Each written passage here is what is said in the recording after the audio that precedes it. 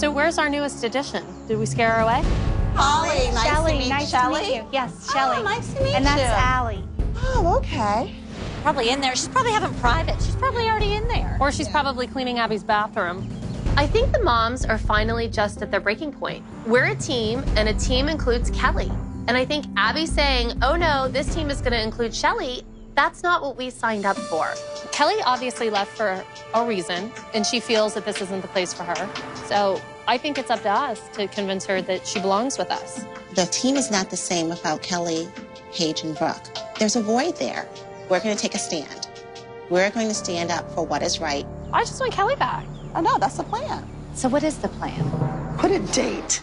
Put the weekend so then we know that there was... Wait, they're really all going to the ladies' room together? I'm sitting at the front desk working, and the moms walk in and waltz right by me. They're acting very suspicious. All right, not a peep. We have to. Is everybody in full agreement of that? Mm-hmm. Right. Yeah. Beautiful. Well, you know, I do what I can. So basically, the moms and I all decided that we're just gonna sit there silent, and we're not gonna go into Pyramid, and we're just gonna have a standoff, trying to get Kelly back.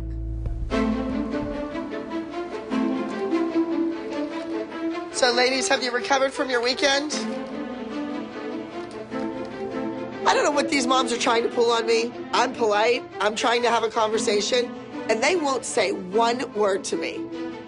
What is going on?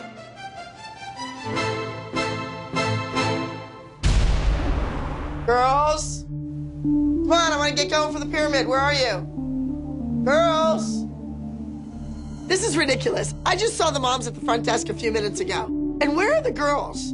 I don't know what's going on, but if they're trying to piss me off, mission accomplished. The moms and the girls have disappeared. Poof, be gone. Melissa, this is Abby. I don't know what's going on. If this has something to do with Kelly and replacing her kids for real, you are losing your mind. If you're gonna jeopardize Maddie and Mackenzie over her two kids, you're crazy. You are crazy. The moms are trying to make a point about Kelly and her daughters not being at the studio anymore. Fine, the show must go on.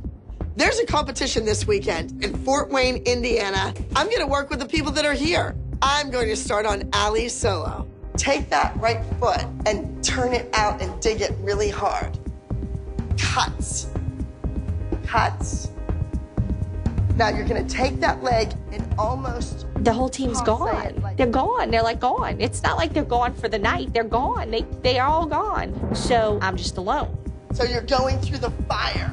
Like there's flames here and you're trying to get through it. So don't go out in the middle of the floor.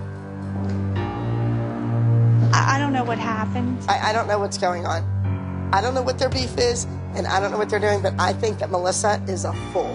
Maddie needs me, and she needs to dance. The rest of them could probably go be Girl Scouts. I have to worry about the kids that want to dance, not the ones that don't.